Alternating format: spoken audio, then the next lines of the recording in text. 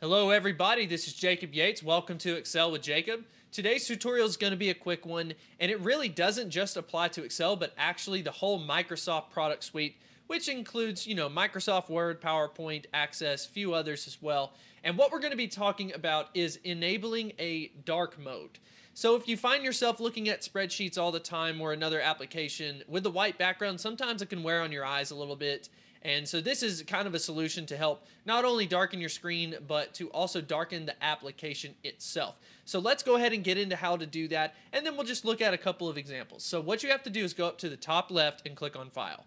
And you can do this with any application. I'm personally just going to do it in Excel. So click File, go down to Account. Once you click on Account, you'll notice that there's going to be two menus. And the first one's going to say Office Background, and then the second one's going to say Office Theme. So Office Theme is going to actually dictate the color of the background.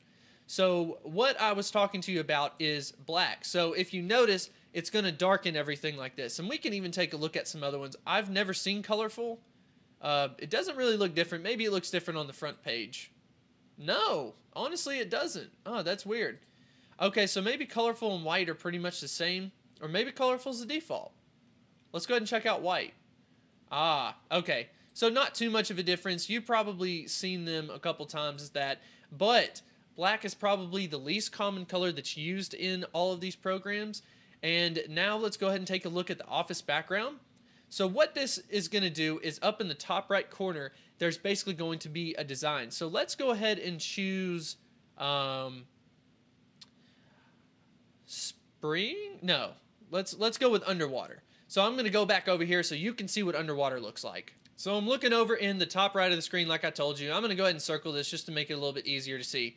But basically anything up in this direction, you're going to notice some type of patterns. There's a little submarine there. So definitely something cool to look at, but it definitely just adds a little bit of customization to it.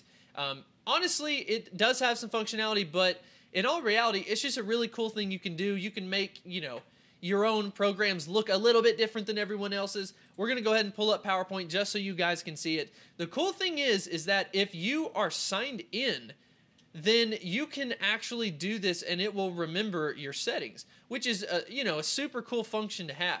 So hopefully you enjoyed this tutorial. You learned something that you didn't know beforehand, and maybe you'll find this useful and use it yourself.